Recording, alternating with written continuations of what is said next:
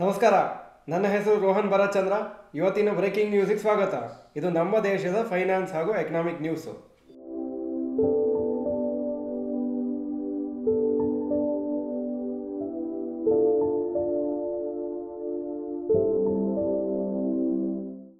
News number 1. Maruti Suzuki to launch 6 EVs by 2030. Maruti Suzuki 6 electric ವೆಹಿಕಲ್ಸನ್ನು 2030 launch ಮಾಡ್ತಾ ಅಂತ ಹೇಳಿದ್ದಾರೆ. ಇದು CNG, ಬಯೋಗ್ಯಾಸ್ ಹಾಗೂ ಎಥನಾಲ್ ಮಿಕ್ಸ್ಡ್ ಫ್ಯೂಲ್ ವೆಹಿಕಲ್ಸ್ ಬಿಟ್ಟು, ಹಾಗೂ ವೆಹಿಕಲ್ಸು ಸಣ್ಣ ವೆಹಿಕಲ್ಸು ಇರುತ್ತೆ, ಅಂದರೆ ಸ್ಮಾಲ್ ಹ್ಯಾಚ್ ಬ್ಯಾಕ್ಸ್ ಅಂತ ಕರೀತಾರೆ, ಮತ್ತು SUVs ಇರುತ್ತೆ, ಮತ್ತು ಮಲ್ಟಿಪರ್ಪಸ್ ವೆಹಿಕಲ್ಸು ಎಲೆಕ್ಟ್ರಿಕ್ ಫಾರ್ಮಲ್ಲಿ ಬರುತ್ತೆ. ಇಂಡಿಯನ್ ಎಲೆಕ್ಟ್ರಿಕ್ ವೆಹಿಕಲ್ ಮಾರ್ಕೆಟು 2030 ಅಷ್ಟರೊಳಗೆ ಇಂಡಿಯನ್ ವೆಹಿಕಲ್ ಮಾರ್ಕೆಟಲ್ಲಿ ಎಲೆಕ್ಟ್ರಿಕ್ ವೆಹಿಕಲ್ಸೇ ಅಪ್ರಾಕ್ಸಿಮೇಟ್ಲಿ 50% ಸೇಲ್ ಆಗ್ಬೋದು ಅಂತ ಎಕ್ಸ್ಪೆಕ್ಟೇಷನ್ಸ್ ಇದೆ. News number 2.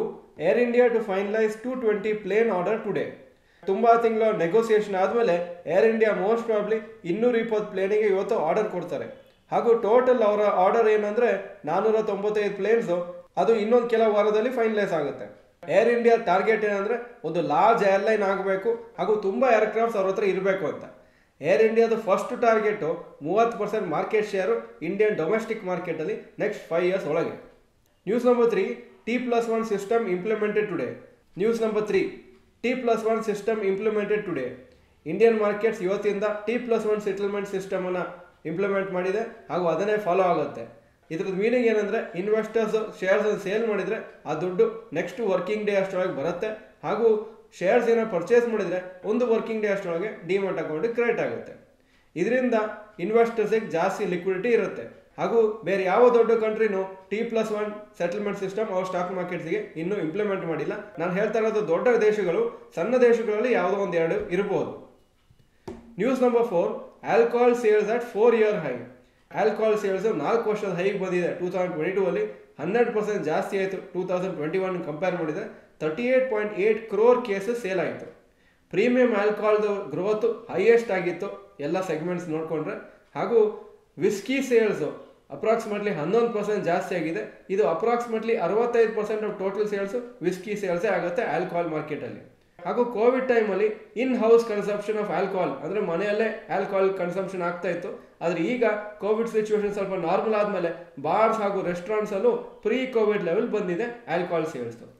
News number 5. Rapid news. Adani group shares ಇವತ್ತು ತುಂಬ ಬಿದ್ದಿದೆ, ಹಾಗೂ ಅವರ ಗ್ರೂಪ್ ಶೇರ್ಸು 5-20% ಇವತ್ತು ಬಿದ್ದಿದೆ. ಇದು 25 ಜನವರಿಯಲ್ಲಿ ಆಗಿರೋ ಕ್ರ್ಯಾಶ್ ಬಿಟ್ಟು ಇವತ್ತು ಇನ್ನೂ ಜಾಸ್ತಿ ಕ್ರ್ಯಾಶ್ ಆಗಿದೆ. ಟಾಟಾ ಮೋಟರ್ಸು ಒಳ್ಳೆ ರಿಸಲ್ಟ್ ಬಂದಿತ್ತು, ಪ್ರಾಫಿಟ್ಟು ಬಂದಿದೆ ಅಂತ 6% ಇವತ್ತು ಮೇಲೋಯ್ತು. ಯಾಕಂದರೆ ಆಲ್ಮೋಸ್ಟ್ 2 ವರ್ಷದಲ್ಲಿ ಕಂಟಿನ್ಯೂಸ್ ಆಗಿ ಲಾಸ್ ತೋರಿಸ್ತಾ ಇತ್ತು. ಇವತ್ತಿನ ಸ್ಟಾಕ್ ಮಾರ್ಕೆಟ್ ಅಪ್ಡೇಟಿಗೆ ಬರ್ತಾ ಇದ್ದೀನಿ. ತುಂಬ ದೊಡ್ಡ fall, 288 points down. Nifty 17,604 close ಆಗಿದೆ. ಇನ್ಫ್ಯಾಕ್ಟ್ 2%ಗಿಂತ ಜಾಸ್ತಿ ಡೌನ್ ಆಗಿತ್ತು. ಅದರ ಲಾಸ್ಟ್ ಸ್ವಲ್ಪ ರಿಕವರ್ ಆಗಿ 1.61% ಡೌನ್ ಆಗಿದೆ.